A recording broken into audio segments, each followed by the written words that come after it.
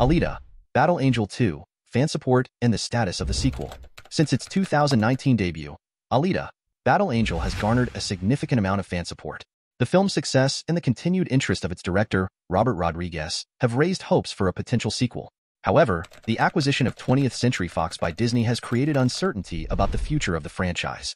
The first film's ending left several unanswered questions and set up a potential sequel, including a mysterious city called Zalem and Alita's past.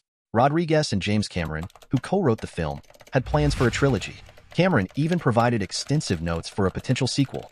Christoph Waltz and Rosa Salazar, two of the film's main actors, have expressed uncertainty and hope for a potential sequel. While no official updates or footage have been released, the director and cast's continued interest in the project keeps fans hopeful. If a sequel were to move forward, it would likely take several years to complete, as the process involves writing, filming, and post-production. Fans of the franchise are encouraged to show support for the film and express their desire for a sequel to Disney, who now holds the rights to Alita, Battle Angel. In conclusion, the success of Alita, Battle Angel, and the continued interest of the director and cast have kept hope alive for a potential sequel. While the future remains uncertain due to the acquisition of 20th Century Fox by Disney, fans can show their support and wait for any updates regarding Alita, Battle Angel 2.